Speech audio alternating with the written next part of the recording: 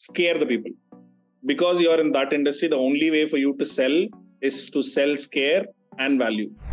Everybody who is doing cybersecurity, everybody who's doing data security, everybody who is selling antivirus, all of them are doing the same thing. So you're not doing anything different. So scare your prospects into buying your product. That's the only way to go about it.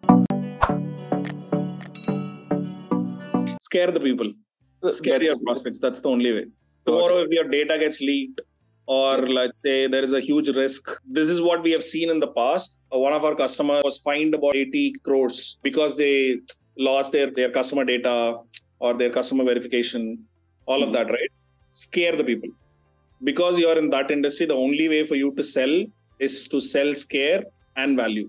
You're not doing wrong, right? You're showing a reality in an extreme situation, actually. That's what you're doing. So it's all right. Don't feel guilty about it. Everybody who is doing cybersecurity, everybody who's doing data security, everybody who is selling antivirus, all of them are doing the same thing. So you're not doing anything different. So scare your prospects into buying your product. That's the only way to go about it.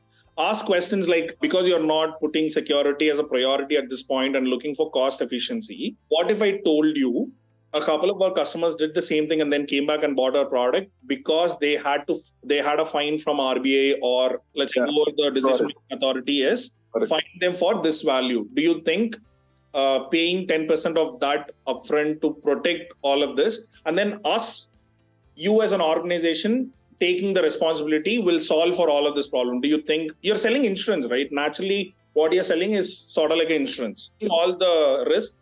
And then you're providing them with no risk, actually. So that's what you need to focus on, actually.